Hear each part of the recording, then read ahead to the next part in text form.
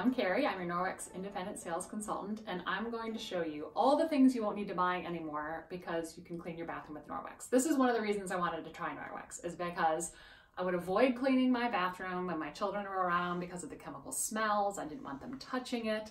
And then when's a convenient time? Because I'm always with my kids. So then I just would let the bathroom go a little while.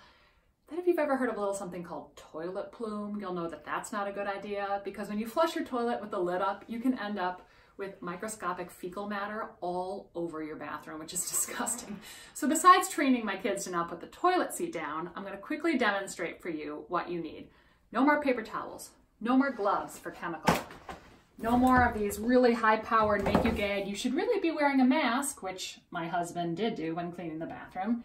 And I tried other products that were supposed to be greener and cleaner. They still had a lot of fume, and there's still a lot of chemical in those. So goodbye bucket.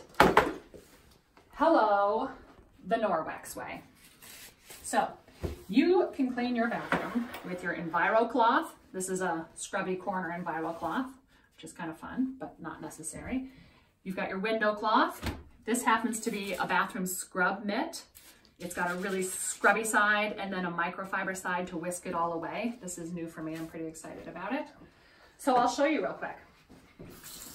You get your Enviro cloth, good and wet.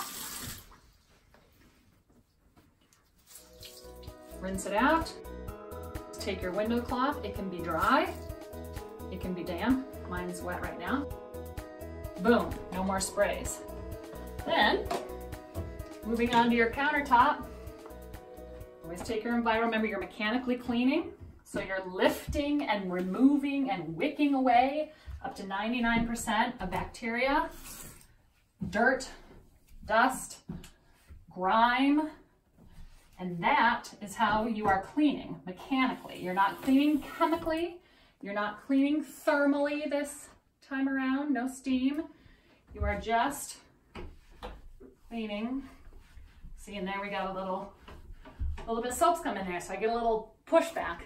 So, just for the fun of it, because I've never used this before, voila! This is exciting because of this super scrubby side. So that's kind of fun.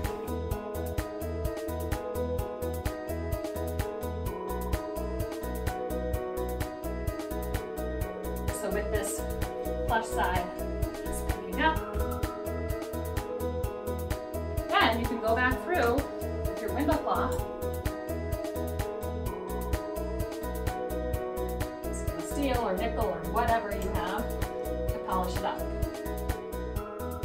Voila, you're clean, and you've used this, or you've used this, and none of that.